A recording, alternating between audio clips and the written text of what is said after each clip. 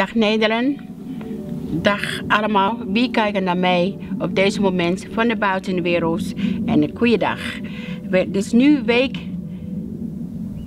21. Ik moet nadenken, ik moet kijken, ik heb geen bril.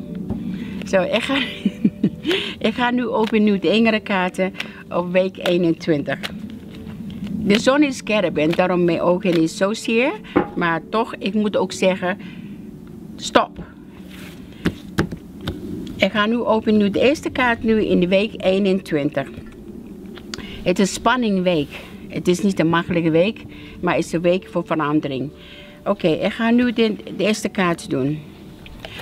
Ik weet precies, jij bent iemand dat je houdt van mensen. Ik weet precies, jij bent iemand dat wil graag de deur openen voor iedereen. Je hart is groot. Ik weet precies, je helpt heel veel mensen in de wereld doorgaan wat je doet nu. En deze kaart, deze engelenkaart, open je weg in alles wat je doet op deze moment. En de vlinders brengt de wijsheid naar jou.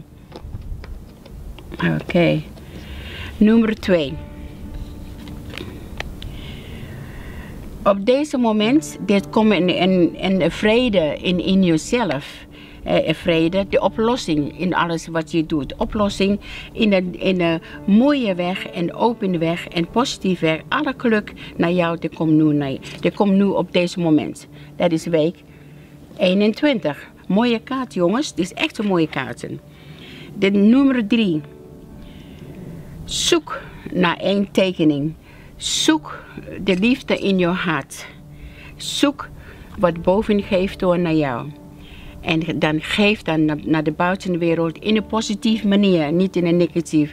De goudenergie, de lichtenergie uit de hemel, geeft jou dat energie dat je mag delen met iedereen. Zoek nu de juiste weg op deze week in het positief. Je kan ook zoeken de juiste weg in je privéleven. Wat is mis in alles wat je doet.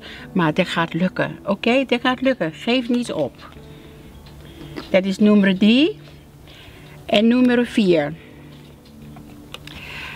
Nummer 4 betekent nee.